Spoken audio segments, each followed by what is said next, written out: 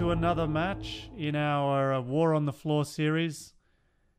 The taller judoka in the blue gi, Sabrina Filzmoser, is representing Austria.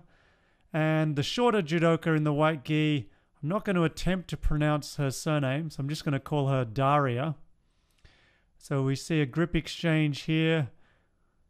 And Filzmoser dropping to the knees, but the arm is immediately taken hold of by Daria, and she's got the arm extended. It's just unclear whether Filzmoser is able to turn her elbow up or whether it's simply the joint that's being bent against itself. So Daria, a lot of hip extension in that armbar, not a lot of pressure between the legs, but you can see Sabrina slow to get up here.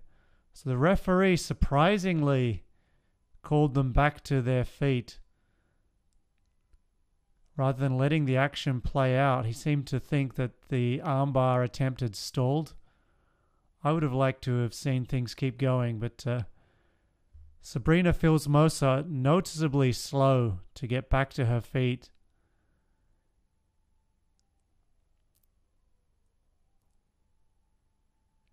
Lovely Diashi Barai, but Filzmoser turns belly down. This time Daria doesn't pursue a ground attack. Filzmoser pressing the action, attempted underhook, settles for an over-the-top grip. Daria behind, but Kochi Makikomi from the ground. Now she's going to look to free herself. This is one of her favorite ways of pinning, the reverse Kesagatame, certainly her favorite way of pinning. And Daria must escape here or she's going to lose this match. Is she going to be able to do so? She does. She's bellied down. You can see the ref in the background waving off the pin count. Now, Filzmoser remaining on the attack. She's looking to isolate a head and arm here. She has the arm extended. There's an option to go for the Ushiro Sankaku. She's not going to take it. She's going to focus on this arm. Coming back up to a mounted situation here. Udegatame pressure.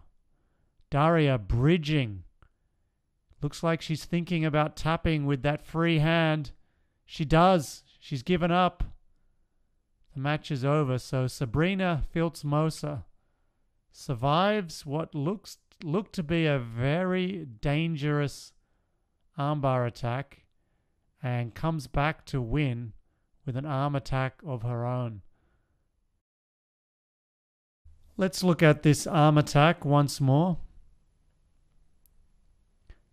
It's a very quick transition. Rolling through, appeared to have that arm extended. There wasn't a lot of pressure between the legs. A lot of bridging pressure. I'm really surprised that Filzmoser was able to hang on here. I can only assume that she must have rotated that wrist away. Thank you for watching. If you enjoy videos like this, please subscribe for more in the War on the Floor series.